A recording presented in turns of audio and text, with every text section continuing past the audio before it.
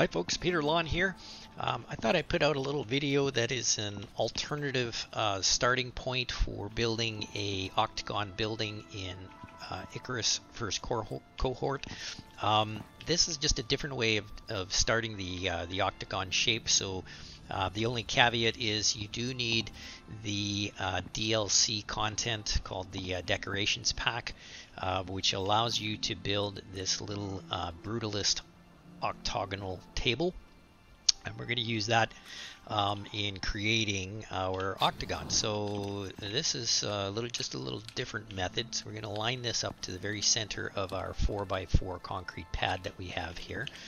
So I'm just going to drop this thing down here, and hopefully it's sitting about centered, which it looks like it is, which is great. So then what we're going to do is we're going to put a beam in the center of this table, but you'll notice even if we're in free placement mode, you can't really place this here. It just disappears when you get near the table. So the way around that is to go hit the home key, go back to snap modes, and set up a beam here and have it come across, and then we'll just do one more, do one up, and then connect downwards. So now that beam goes right down through the center of that table, which is awesome. These guys here, and what we'll do is we'll just put a temporary ramp down here just to get us up onto the top of this little guy right here. We'll delete our ramp, and what we want to do is get ready to deploy another beam and hit the home key so you're in free placement mode. And we also, again, want to try to get as centered as possible on this beam. And you can just kind of use these lines as guides here. So I'm just going to kind of move over. That looks pretty good there. And over there, that looks pretty good there.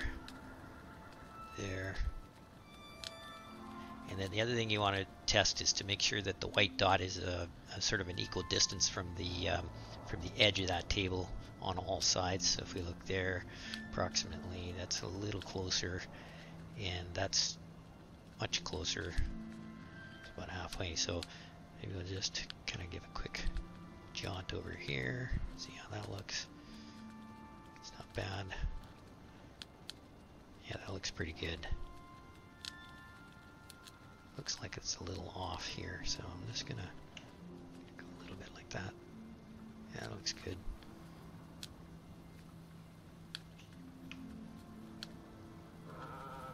Yeah, you want to be as centered as possible, right?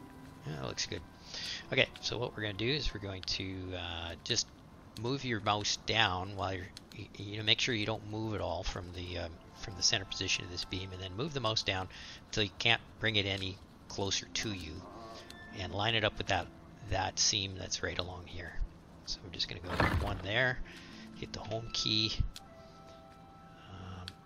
go one there, hit the home key, one there, home key again,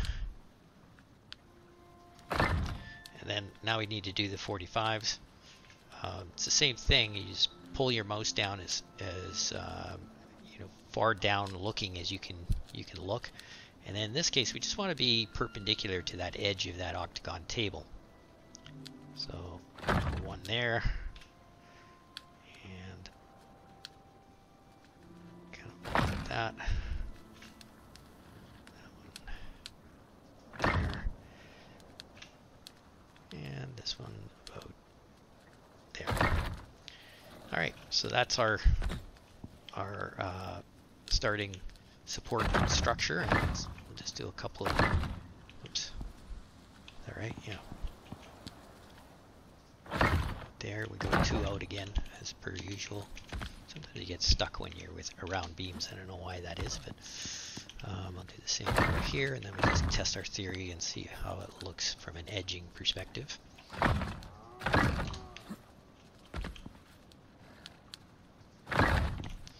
Not bad, probably within tolerance. Same thing on this side. Let's just do another beam over here just to make sure that This is looking okay.